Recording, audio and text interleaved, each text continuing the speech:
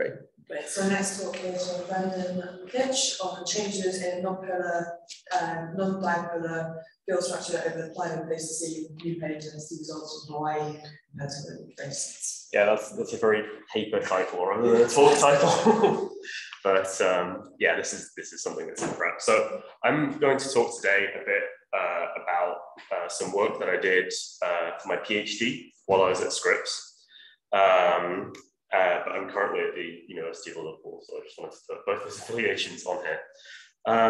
So the general problem that I'm dealing with in this paper is that when you look at reconstructions of the time average geomagnetic fields and you look at paleomagnetic directions, things look fairly close to dipolar. So this is the LM3 model that Jeff Cromwell made in 2018.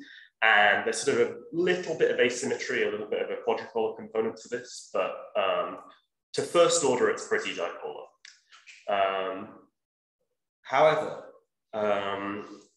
if you look at the time average geomagnetic field with intensities, the picture is very different. So this is a plot of all of the time average, all of the paleointensities that are in MAGIC over the last 5 million years. So the sort of blue shapes here represent the distributions of paleointensities. The widths of those plots represent the number of paleointensities at that value. And the yellow stars are the averages at in those latitude bins. And the expected distribution of paleointensities in latitude for dipole fields of different strengths are plotted as the red, black, and blue lines.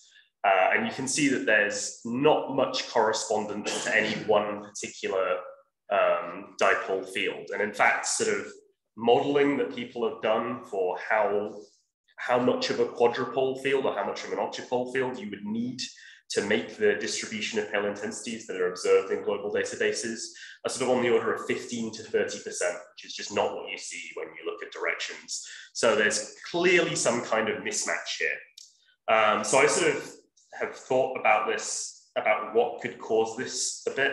And so I in this paper, I sort of came up with 3 possible hypotheses for this. So the first one is that the paleointensity data that we have in the database are treated very differently. They're produced using different methods. They're analyzed differently. And our understanding has changed in the last 50 or so years that people have been producing these. And so some of the stuff that's older may not be as reliable as some of the stuff that we've done more recently. And so it's hard to quantify what you're comparing here. The second problem, which I think is quite important with looking at paleointensities like this, is that at different latitudes, looking at these latitude bins, we're looking at a time average over the last 5 million years, but depending on the rocks that exist at that latitude, you're going to have different age distributions. So here's a plot of the same thing, but on the bottom here, it's age and the distribution of ages in all of these bins. And you can see that different latitudes have wildly varying distributions of ages in these bins. In particular, I just sort of wants to point out that some of these bins where you have slightly higher values, so closer to this 80 zeta amp meter squared line, the red line here, these are in these sort of low northern hemisphere latitudes, and these are often things where you have more data from the past 1 million years. And so it's not directly comparable to stuff like the data in Antarctica at 80 degrees south. I should use this mouse to point at things. Yeah. Use the laptop mouse. Okay. So yeah, so this bin here, where you're kind of more representative of this whole time period. And then the third reason that you could have this problem is that you have some real non-dipole behavior that's for some reason being captured more strongly in the intensities than in the directions.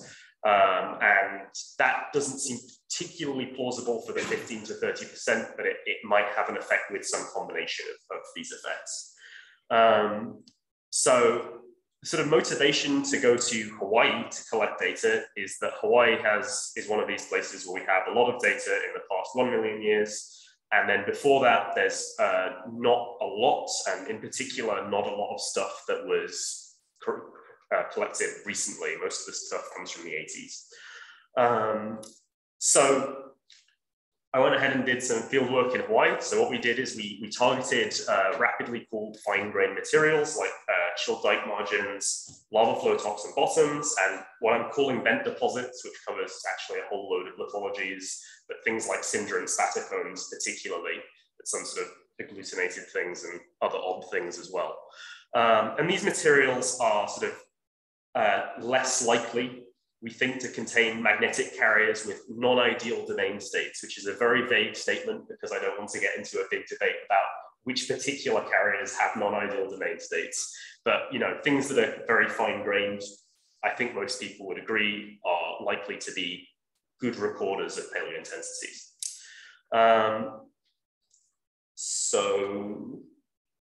This is where we went to. This is a very complicated figure, but basically the point is that the places in the boxes are where we sampled from, and went to 7 volcanoes on 4 different islands, and that gives us pretty nice coverage over the past 4 million years.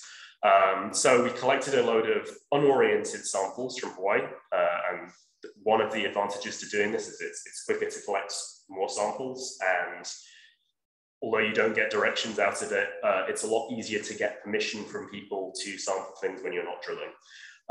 So then I went ahead and did about 600 IZZI-Thellier experiments, and I analyzed them using my BiCEP method, which I presented, I think, 2 years ago at Magnetic Interaction. So the idea behind this is that you fit circles to get the curvature parameter to your RI plots. And you then sort of look at the relationship between curvature and the paleointensity that you get for your individual specimens. You fit lines to it, and this is all done in a sort of Monte Carlo approach, so you get an uncertainty. And the points where those lines cross the 0 curvature axis, where we think that the result should be unbiased, is the paleointensity result that you get for the site. And the reason that we used this was because with this method, 31 of our sites passed. And with the Cromwell criteria, which are quite strict and were being used at Scripps 4, only 21 of the sites passed. So it's a significant improvement. But in the BiCEP paper, we demonstrated that the level of accuracy is basically the same as the Cromwell criteria.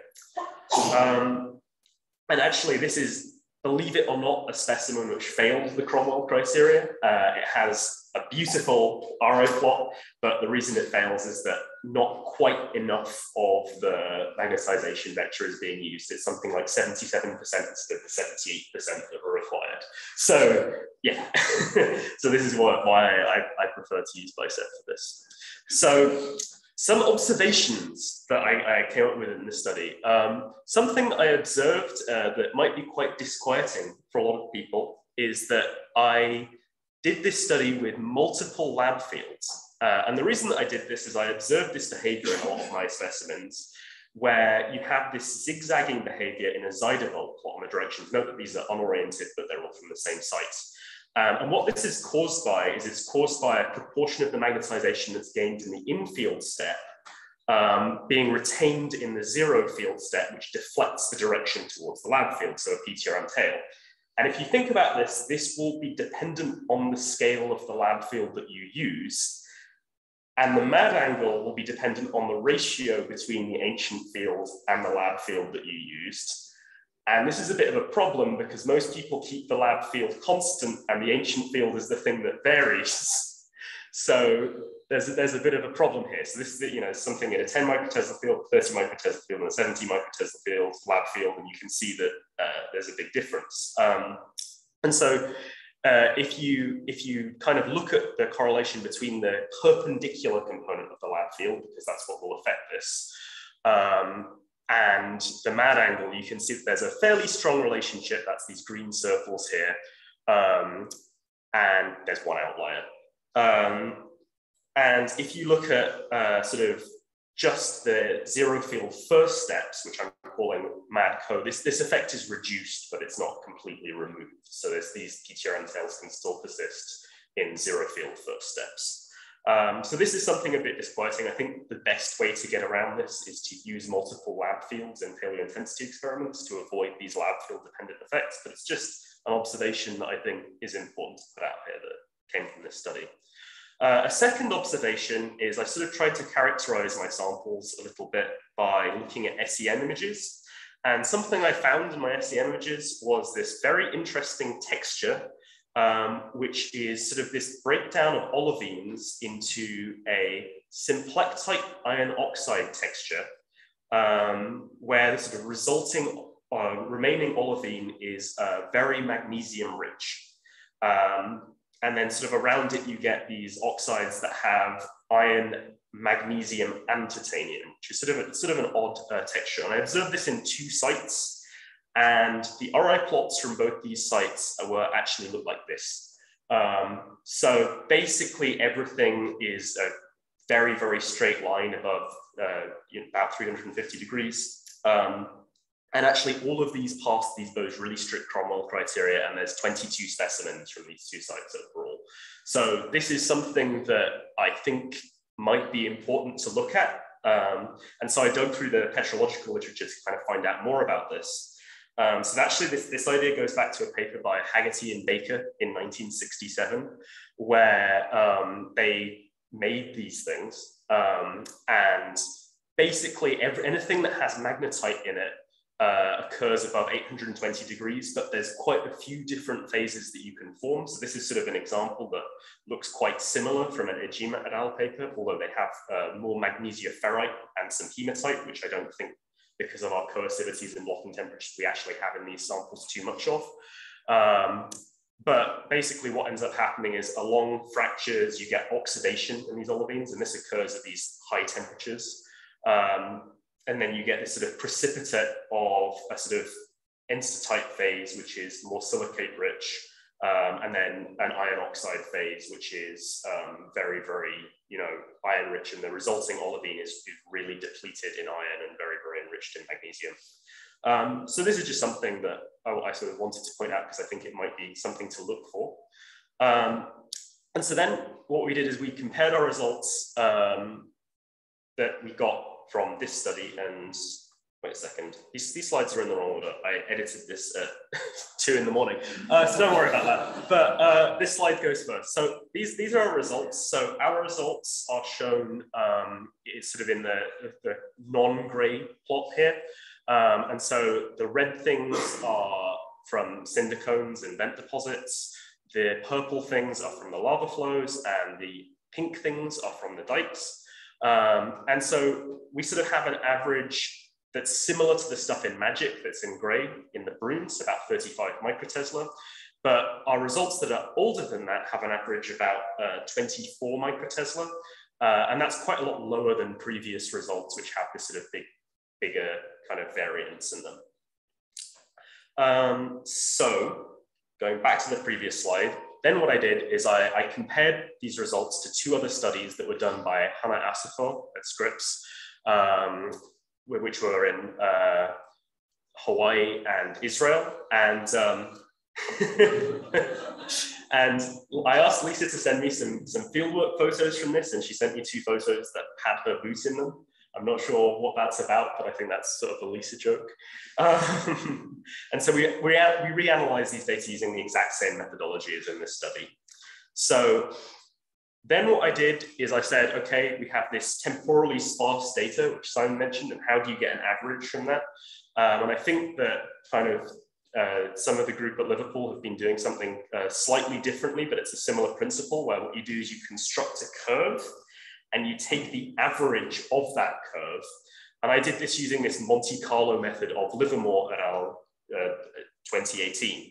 And so Phil Livermore came up with this method. And sort of the important thing about this method is that where you don't have any data, it sort of balloons outwards and you get these huge error bars. Your curves can have a lot of variance in where they can go in between times. And so you basically get these large uncertainties where there are no data. But even with these uncertainties, when we look at the distribution of averages of all these Monte Carlo curves, if you look at sort of the last 1.5 million years in Hawaii and Antarctica, you actually get a very, very different average VADM, even with this large uncertainty that doesn't overlap. And so even though you have few data, it basically shows that you can't have the same dipole field as a perfect dipole at Hawaii and Antarctica. Now, how different you actually have to be, we only have 3 locations here, so it's kind of difficult to say. So sort of just to go through my conclusions, the sort of 3 things that I observed and found. Using MAD with a single lab field can cause bias in your paleointensity experiments, so something to be concerned about. Some good news, this high temperature oxidation of olivines might give you good paleointensities. And then sort of the final conclusion, which is the data from Hawaii and Antarctica have significantly different average VADMs, even when you compare them using the exact same methodology. But I think we need more locations to understand how non-dipolar the field is and also how the field is non-dipolar. It could be that you have some persistent low flux load during the Bruns or something like that. It doesn't necessarily have to be you have this huge quadrupole component. So those are my conclusions. Feel free to ask any questions.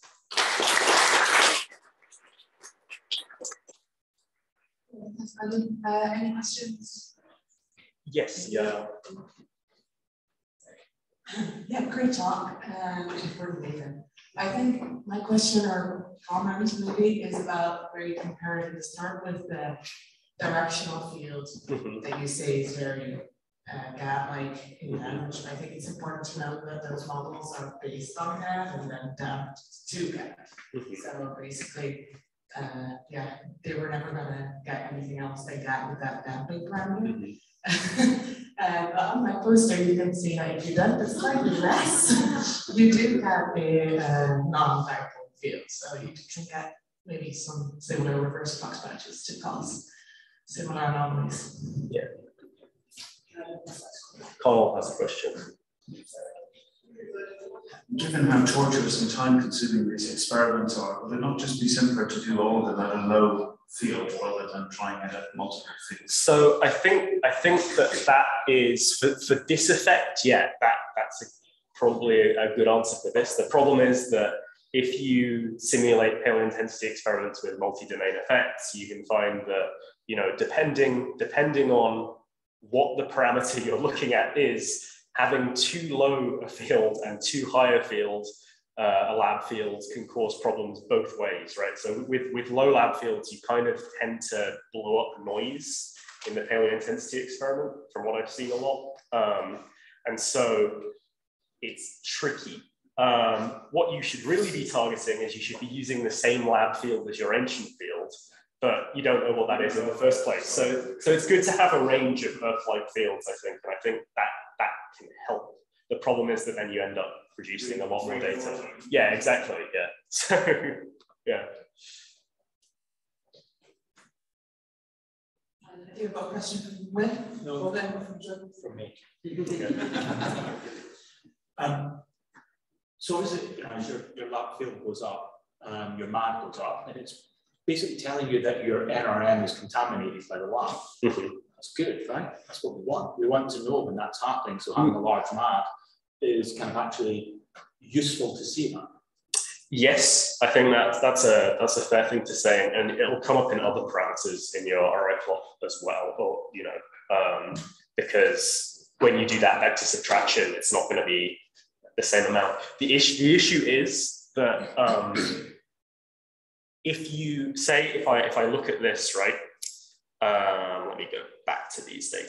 So if I look at this relationship between the ancient field and lab field, if this thing had been originally magnetized, so this site, the apparent ancient field at this site is about 15 microtesla, and so if you kind of look at this curve and look at what the MAD would be at that, actually you'd be well under your 5 threshold that I'm using for this. But if these rocks were magnetized in a 70 microtesla field, all of these things would pass. based on that. So it is sort of problematic, because you could say, okay, the one philosophy is you should be excluding these things because there is this contamination. But then for things that have high ancient fields, it then gets masked out. So you have the problem in the opposite direction. And so the tricky thing is you could do some kind of normalization of MAD, but then the thing that you're actually looking for with MAD is if you have like a secondary component or a VRM, or, you know, that's kind of a reality check for some auto-interpreting things. And that's not going to be affected by lab field. So you have one effect that's lab field dependent and one effect that's non-lab field dependent. Perhaps if you extrapolate this relationship back to 0 and you look at what the intercept is or something like that, but I'm kind of skeptical of that. I've thought about sort of how to treat this, but yeah, it's tricky. It's a tricky problem. Anything else, or I take one line? A couple of chat messages. Just a comment. Maybe just agrees with Greg. Yeah. Well, yeah, that's everything. Thanks, Brendan.